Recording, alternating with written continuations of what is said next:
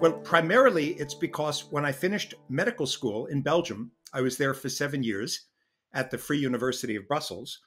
And when I came back to the United States and did my internal medicine training in New York City with Mount Sinai Services, what happened is I was offered a job in upstate New York, about 2 hours north of New York City. It's in Dutchess County, New York. And in the Hudson Valley, where I moved, I did not realize at the time that it was one of the largest Lyme endemic areas in the United States. So what happens is that as a board certified internist, of course, I learned about infectious diseases. I learned how to take a proper history and do a differential diagnosis. But I was forced to actually examine Lyme and tick-borne diseases because so many of my patients were coming in with either erythema migrans rashes, the classic rash of Lyme disease, or just sick with fatigue, joint aches, muscle aches, memory, concentration problems, or drenching night sweats, which eventually ended up being babesia. I was the first doctor to diagnose it. So I was really just forced to look for answers for my patients because they were sick and suffering. And when I was finishing medical school, a story I like to tell people is I was studying meditation with my Tibetan Buddhist teachers in Brussels.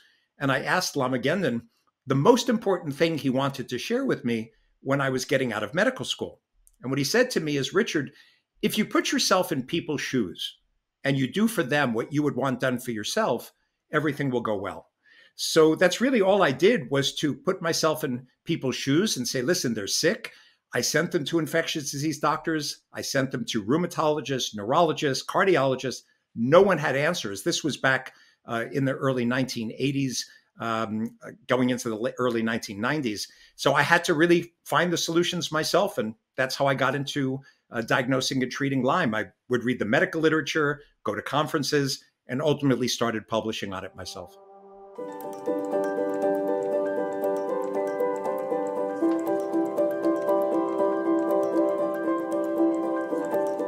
So the controversy in Lyme disease, the reason that the controversy exists and why so many patients do not receive a correct diagnosis and treatment is because even though I have treated 13,000 patients over my professional life, there are many doctors, first of all, that really only see a handful of patients from time to time or don't recognize they have it. But most of the, I'd say, problems right now is more political than it is medical. And that is because there are two different guidelines for the diagnosis and treatment of Lyme disease. One is by the Infectious Disease Society of America, or IDSA, and the other one is by the International Lyme and Associated Diseases Society, or ILADS, of which I was one of the founding members. So these two guidelines completely vary in their diagnostic and treatment recommendations. So for example, the IDSA says that it's easy to diagnose and it's easy to treat. And if you don't have a positive two-tiered test where you have a positive ELISA followed by 5 bands on a Western blot, IgG, or appropriate bands on an IgM, you can't possibly have Lyme, whereas the ILADS guidelines say the opposite, which is the tests are not reliable. You could have a negative test by two-tier testing and still have Lyme. So basically what's happened over the years is that the infectious disease doctors put out their own guidelines, but really this only represents a small percentage of the doctors who are treating. Most of us who are treating right now are internists, family doctors, not just infectious disease physicians. So it really devolved into a political problem over the years, because if you look at the science, not the politics, the science basically says that the two-tiered test only has about roughly a 50% chance of picking it up. And part of the reason is because there are at least 18 different pathogenic species of Borrelia. So if you're doing a test that only looks for one species, the United States, it's Borrelia sensu stricto.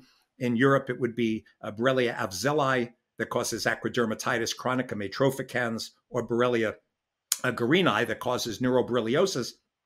Those are not found on a normal ELISA. You need a C6 ELISA. And even the C6 ELISA we find can still miss it. So, the tests are just not that reliable. There is better testing out there, but ultimately it is the politics I think that is interfering with patients getting better more than anything else.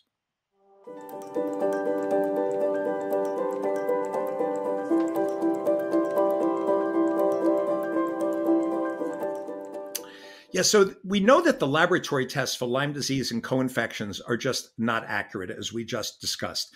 And what that leads to is that the disease becomes severely underdiagnosed in many countries, especially in Italy. And I've been to Italy many times.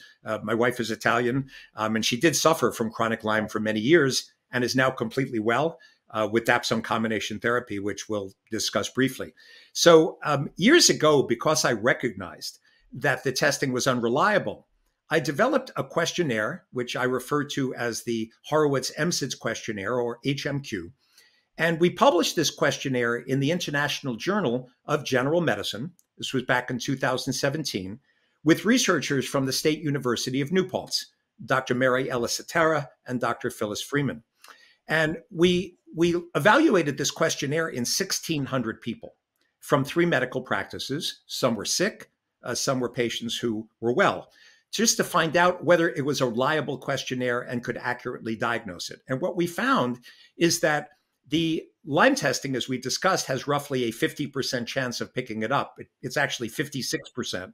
And the Horowitz MSIDS questionnaire has an 87% chance of picking it up. And we showed that, in fact, is a reliable tool statistically. It had 3 different variables that showed it was reliable.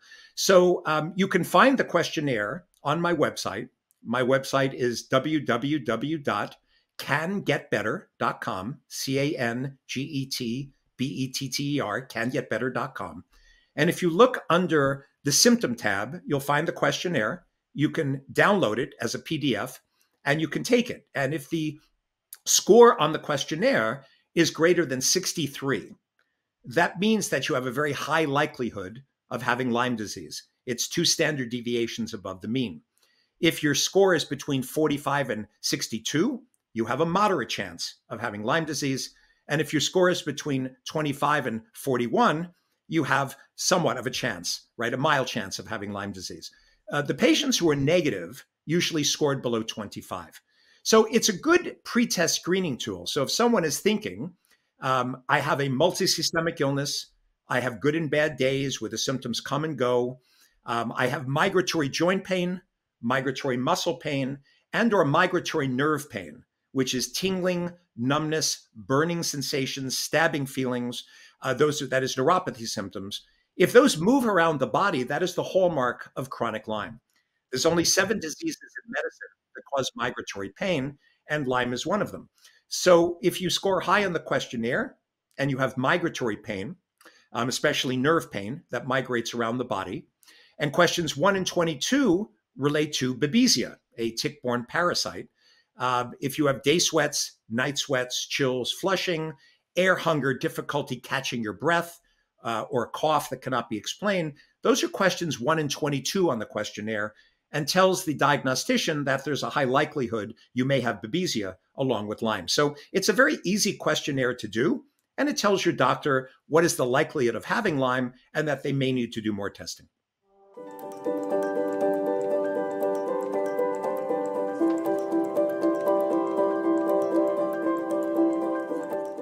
The question about the therapies that are now available for Lyme disease and the fact that it is contentious, again, going back to the guidelines, the IDSA guidelines, the newest ones, do not even have an answer for those suffering from chronic Lyme. They have no therapies at all that they're recommending.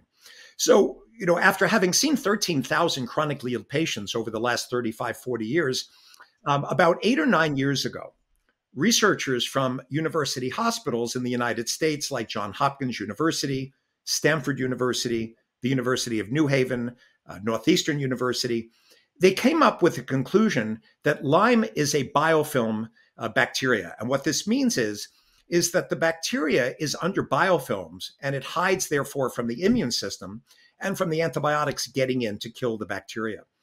So once we found out that Lyme was a persistent bacteria, and we knew it persisted, we just didn't know that it was a persister bacteria like tuberculosis or leprosy, which are also persister bacteria.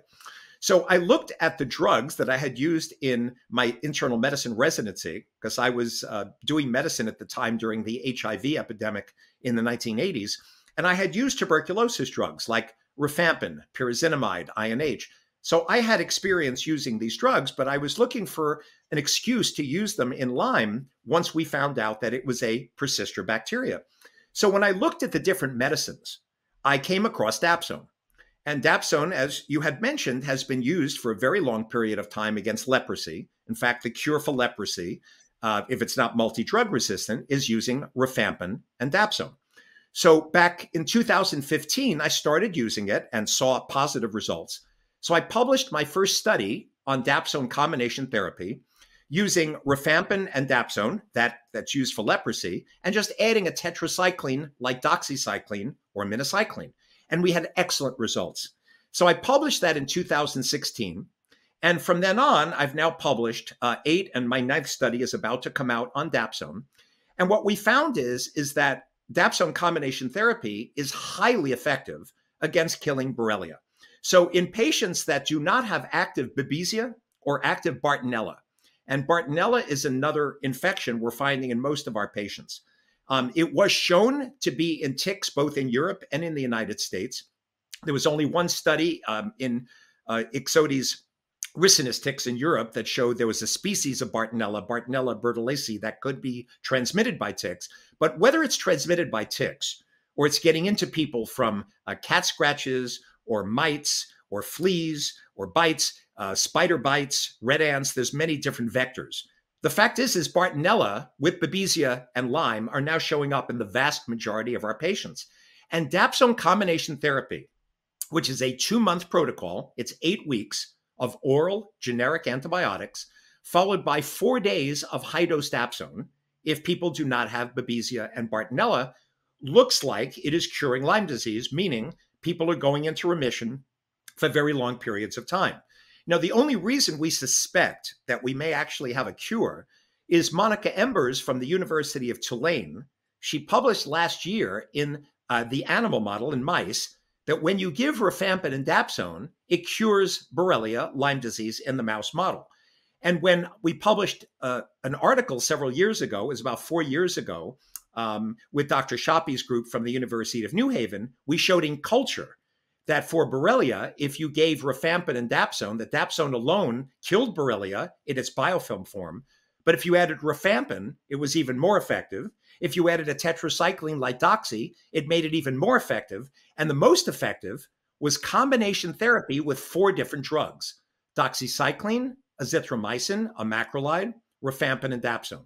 So the more antibiotics you used, the more effective it was against these biofilm persister forms of Borrelia.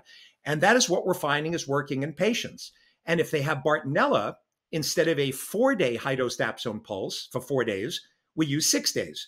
And we pulse these antibiotics every 2 months, just 2-week pulses. And we're finding that somewhere between 4 to 6, maybe 7 pulses are needed to kill Bartonella. So it's very hopeful for the Lyme community.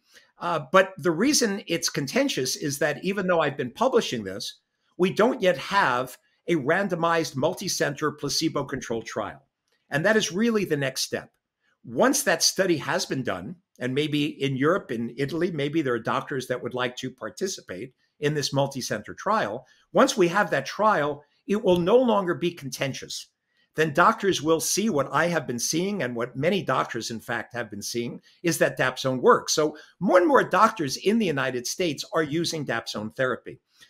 The reason it's not being used yet in Europe, some doctors are using it, is primarily because that, again, this political situation in Europe, that we don't know what chronic Lyme disease is, but based on studies that were done 16 years ago by the National Institutes of Health in the United States that said that long-term antibiotics don't work.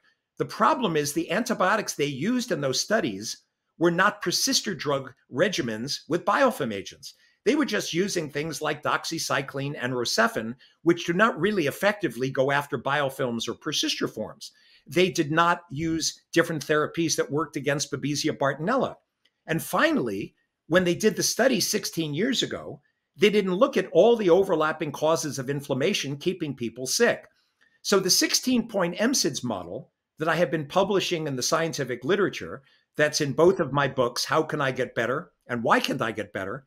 It explains that when people are sick with fatigue, headaches, joint aches, memory problems, sleep disorders, psychiatric issues, it's from inflammation. But the inflammation may be coming from places other than Lyme disease, Babesia, and Bartonella. It can come from, for example, environmental toxins like heavy metals and mold.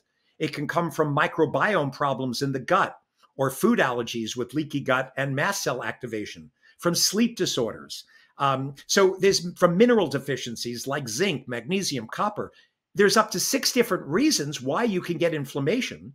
And there's 10 downstream effects, including POTS dysautonomia with low blood pressure, hormone problems, mitochondrial dysfunction. So the problem is it's a complex illness with up to 16 things that can go wrong.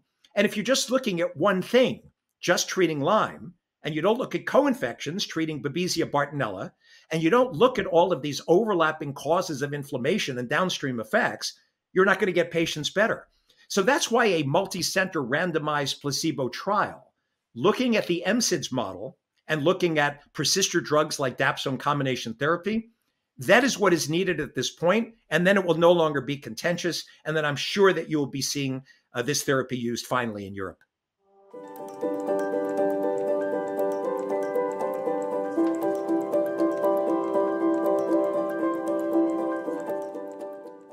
So the best advice I would give to Italian patients and doctors and therapists who care for Italian patients who are suffering is you should have your doctor read the article that I published in the journal Microorganisms back in September 2023. It was published 6-7 months ago. It has the entire dapsone protocol in detail as to how you do it with patients. Every drug, every nutritional supplement, probiotics for the gut, lab testing, EKGs. It explains everything that needs to be done for dapsone combination therapy. And there's going to be a Lyme summit called the Healing from Lyme Disease Summit that'll be June 4th to 10th here in the United States. It's an online free summit. And I have 18 people that will be discussing their experience with dapsone combination therapy and showing how much better they are. Some are in complete remission, and many of them are much, much better. So I would have the Italian patients have the doctors read the study. And if I have a training course that I do for doctors, if they want to get the training course and learn about how we do what we do, it's very easy to watch. It's 15 or 20 hours of Zoom conferences with slides they can watch. But the doctors have to be trained. But essentially, it's something that can be done by any doctor in Italy. And I would just say back up their medical, when they're writing up their notes for the patients, just write out exactly where they're getting this from, that it has been published 8 or 9 times in the literature showing it's effective, so that they have a medical legal backup for what it is they're doing. But it certainly will be easier, as I said, once the multi-center study is done. But that entire protocol of how we get patients better is in the Microorganisms, September 23, on comparing longer high-dose dapsone combination therapy to shorter high-dose dapsone combination therapy for the treatment of chronic Lyme disease, PTLDS, and associated co-infections like Bartonella. So it is online. It is available to every doctor and every patient, but you have to have an open-minded doctor with compassion who has some courage. And again, if doctors need to speak to me about this, I've certainly spoken to doctors all over the world about this protocol. They just do need to get some training in dapsone before they do it.